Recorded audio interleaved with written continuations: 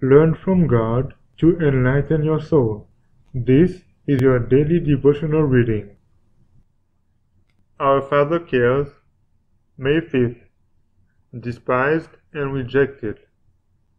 He is despised and rejected of men, a man of sorrows, and acquainted with grief, and we hid as it were our faces from him. He was despised, and we esteemed him not.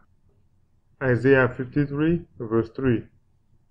How few have any conception of the anguish which rent the heart of the Son of God during his 30 years of life upon earth. The path from the manger to Calvary was shadowed by sorrow and grief. He was the man of sorrows and endured such heartache as no human language can portray. He could have said in truth, "Behold and see if there be any sorrow like unto my sorrow." Lamentations 1 verse 12. His suffering was the deepest anguish of the soul, and what man could have sympathized with the soul anguish of the Son of the infinite God? Hating sin with a perfect hatred, he yet gathered to his soul the sins of the whole world as he trod the path to Calvary, suffering the penalty of the transgressor. Guiltless, he bore the punishment of the guilty, innocent, yet offering himself to bear the penalty of the transgression of the law of God. The punishment of the sins of every soul was borne by the Son of the infinite God.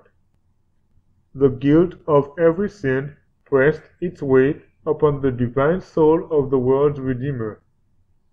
He who knew no sin became sin for us, that we might be made the righteousness of God in him.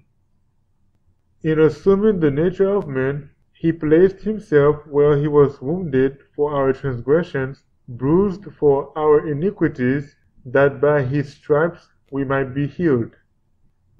In his humanity, Christ was tried with as much greater temptation, with as much more persevering energy than man is tried by the evil one, as his nature was greater than man's.